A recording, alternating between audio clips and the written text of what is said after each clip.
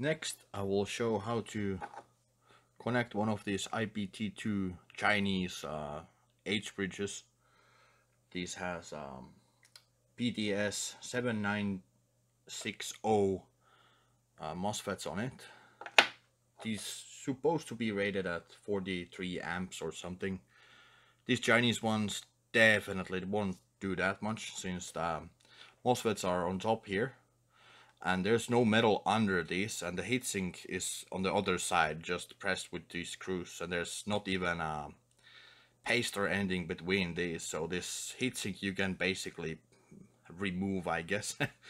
It seems to work as fine, but if you want to make them actually handle some power, you need to modify it so the heatsink is on the right side and actually doing some cooling. And then you are going to need this Arduino Mega or Uno, or whatever is your choice of microcontroller. I like these since they have lots of options and they are relatively cheap. This is Chinese one because all the fonts and the board color is off, so this is probably like €5.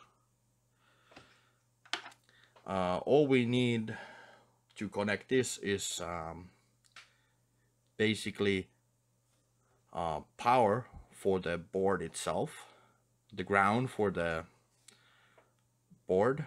Then we need enable the pins for forward and reverse.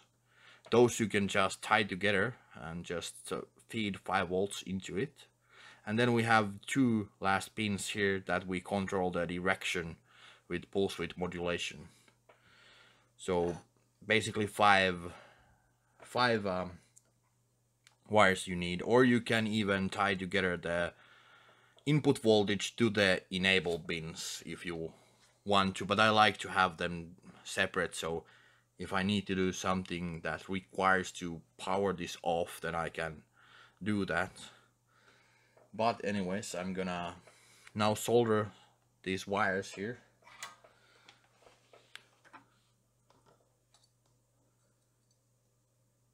These are just cheapo Chinese jumper wires for the breadboards. I use them quite often like this, so I just solder them all.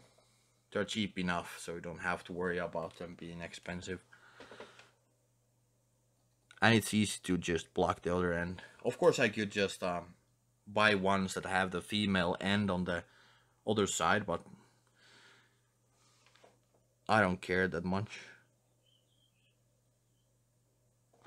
There you go, there's the power and the ground. Then I'm going to solder on this wire for the enable pins.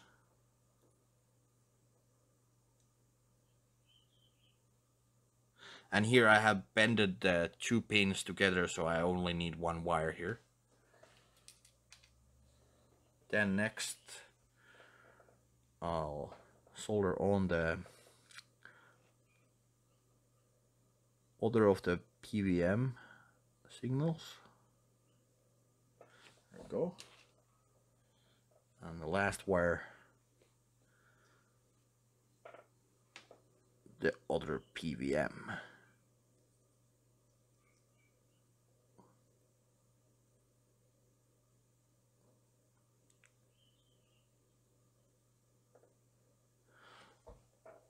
If you are doing some actual project, I don't recommend you to solder it like this or bend the pins on the board, but I got these in bulk and they were cheap, so I don't care. This is just for demonstration. So there's the power. It goes to top left corner now.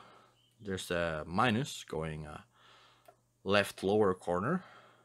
Then the most right pins up and down, these are for the control signal, and the next pins left is the enable pin.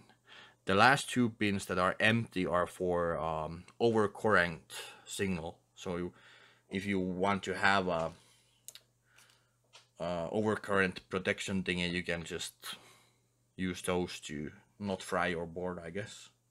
If they even work on this Chinese one, I have no clue. And connecting it to this Arduino is pretty straightforward. Plus you put in the 5 volts of the Arduino. Actually, I'm gonna need a piece of breadboard now that I use. I use these 2 wires. So I'll put the 5 volts in, which is labeled here VCC, and the enable pin in the same slot there. And I'm gonna use one more cable here to take the board power from the board. Now that's all the power connected. Then there's the ground, and that goes to ground pin of your board. Then you can put these on whatever pin you want to, except it needs to be a PWM capable slot. Most boards say, at least Arduinos, on the next to the pins there's text that says PWM. So any of those pins, I'll put these to 6 and 7 here. And that's the control side of the board. Now it should be all wired up for usage. And these headers here, they are marked somehow. Oh yeah, the markings are on the bottom. So from the left is motor minus, motor plus, battery plus, and battery minus. So battery minus and plus is pretty obvious. You use your voltage source on that. I think this can handle 24 volts and should be working, if I'm not wrong, from 6 volts or so upwards. And yeah, that's pretty much it. That's all done. Of course you need some program on the Arduino, but that's basically how you connect it. You put the motor wires on here and the battery wires, and you're good to go.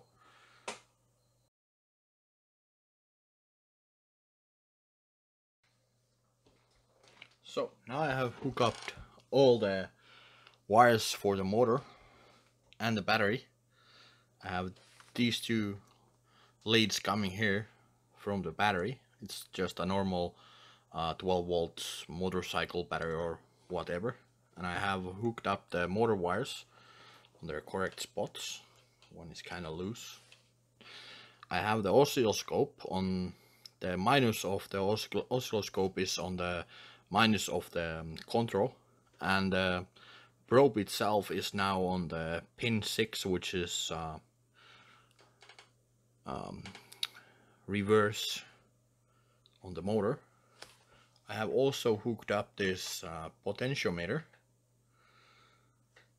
that allows me to change the speed and direction now of this windshield, or no, this is not windshield wiper motor, but it's basically the same. This is from Power Windows, but it does exactly the same thing. There's the warm gear here inside, and only thing is just tiny bit smaller. Actually, some like aftermarket tractor windshield wiper motors are the exact same size than this. Oh yeah, it seems some wire is a little bit loose, since you can see the bars jumping there and the motor is trying to turn. The potentiometer is pretty straightforward. You put plus and minus on the both edges.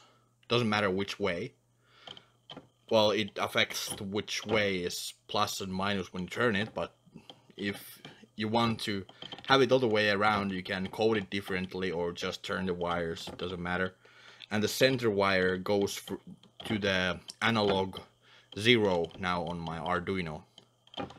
And the code is now made to calculate the voltage between 5 and 0 voltage. You can also make it so it works with 3, but it doesn't matter. It's just, I usually use the 5 volts since the Arduino usually everything you do with it is 5 volts.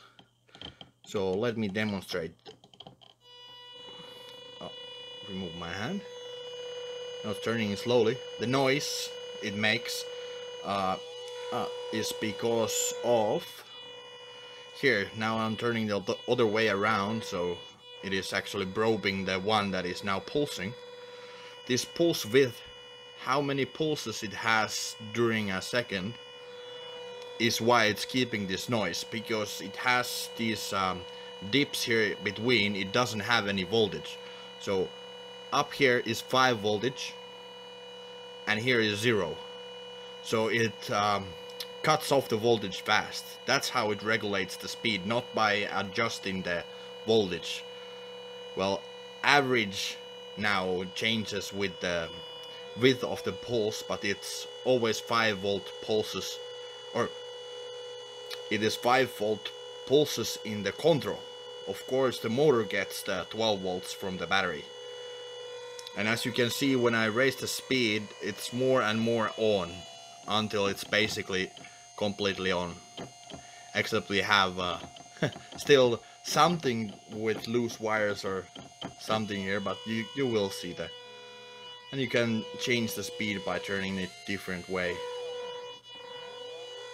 And it has some decent power also. I can't of course show it because everything is like this on the table, but next video is probably gonna be a little more detailed on the torque side and how this performs.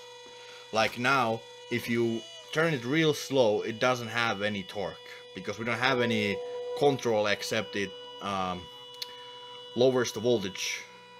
But on the next video we are going to turn this one to servo motor so it knows where it is. So we are going to add another potentiometer here, which turns with the output shaft to turn it in different angles.